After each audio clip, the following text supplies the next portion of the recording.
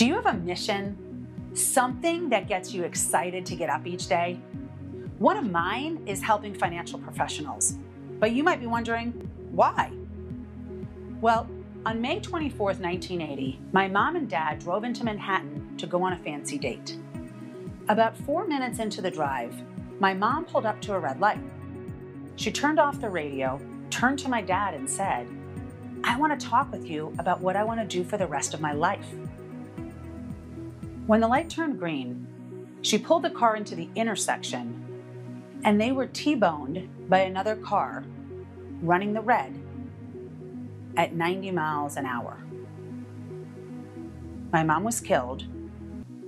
She was 32 years old. But thankfully, my dad survived.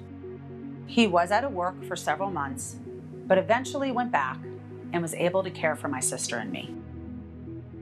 Now, as you can imagine, or maybe you've experienced yourself, this took an incredible emotional toll on us.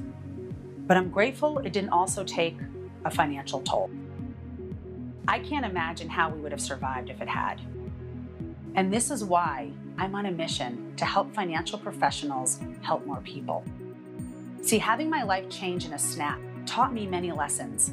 One of those being that it's important to be prepared for whatever life throws at you, especially when it comes to finances.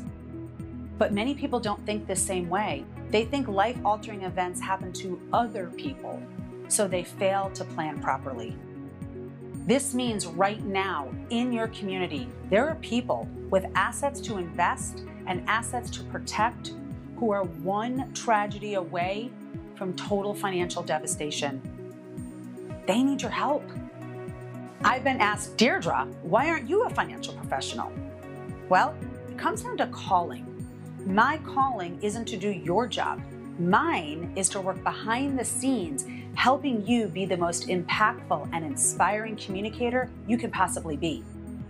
So you can compel all those people who would rather put off critical planning conversations and decisions to someday, you can compel them to have them today.